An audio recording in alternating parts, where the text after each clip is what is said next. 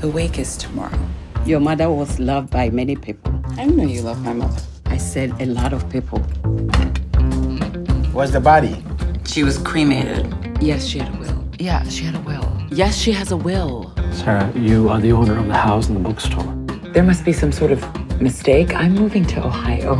Okay, let me talk to my partner and I'll get back to you. Your mother had employees. So I have to fire somebody? Can I help you? I'm looking for Pitt. I am Pitt. You work here? Hey, Dad. I'm sorry, girl. My father says the elders are demanding final funeral rites for my mom.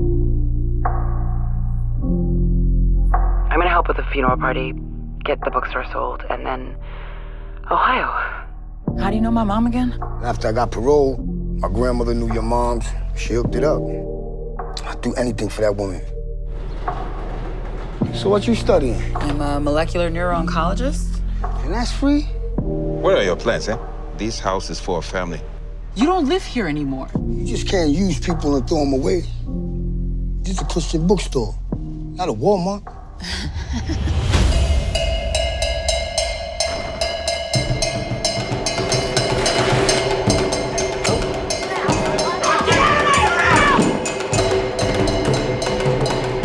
I'm very good at being my mom. You don't have to be your mother.